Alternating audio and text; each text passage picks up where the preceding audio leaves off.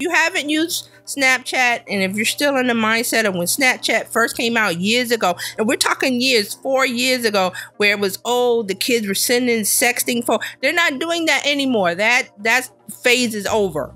There's a lot of older folks that are doing things, grown people doing grown things like business and showing things. And like Donna, if she gets on Snapchat, she can do a lot of stuff about travel. So you get on Snapchat and you're just talking. You're telling a story about your business. That's all you're doing.